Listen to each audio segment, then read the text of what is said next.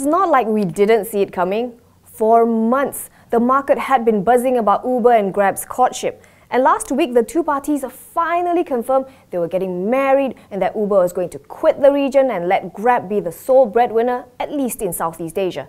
That basically gives Grab a monopoly status, especially here where most of us struggle to name even one other e-hailing company. Now, the number one concern that most passengers have is, will Grab now hike prices and will they stop giving out promo codes? The answer is... Abu Den? Just look at what's happening in China. According to Quartz, passengers are apparently feeling the effects 1 year after the Uber-Didi merger in 2016. This is according to a survey by web portal Sina, where 81.7% of respondents believe that hailing a ride was more difficult than ever, while 86.6% of passengers felt that rides were getting more expensive. Quartz said this was because Didi slashed the bonuses it had been giving drivers, and Chinese cities also imposed their own rules dictating who could drive for Didi, hence less cars on the road. Didi also cut down on discounts it used to offer to customers, hence the pricier rides. So it is possible that the situation could be mirrored here.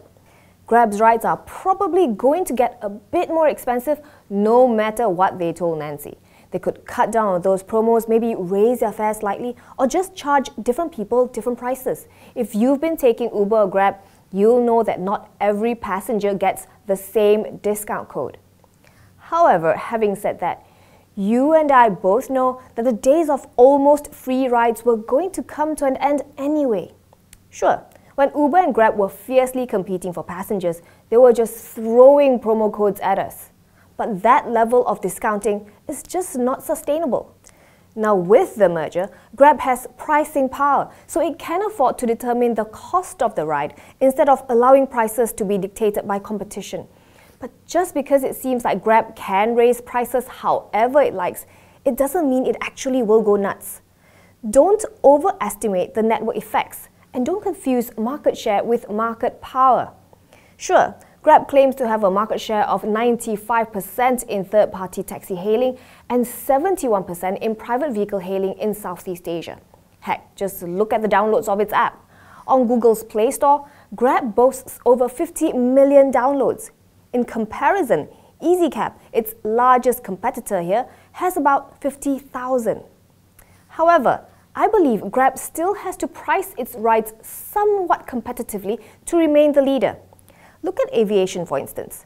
AirAsia's share of the domestic traffic at KLIA is now 66%, according to the Centre of Aviation. But it still has to resort to sales to maintain its lead. Of course, AirAsia's competitors look way more solid than Grab's lah. But all it takes is for Grab to really anger its customers or for a more formidable local rival to appear, and Grab won't seem as untouchable. Remember when Uber first arrived and Grab was still My Taxi? Back then, Grab was David. Today, it's Goliath.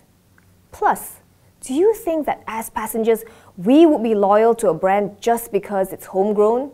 Don't be silly, Michael. You know I grew up in Malaysia. No, we are loyal to the provider that can give us the cheapest ride. And don't think that just because Grab's strong here, its foreign rivals will think twice about entering the market. Take the London market, for example. Uber's got some licensing issues there, but prior to that, even after it established itself as the dominant player there, Lyft was still looking to gatecrash the party.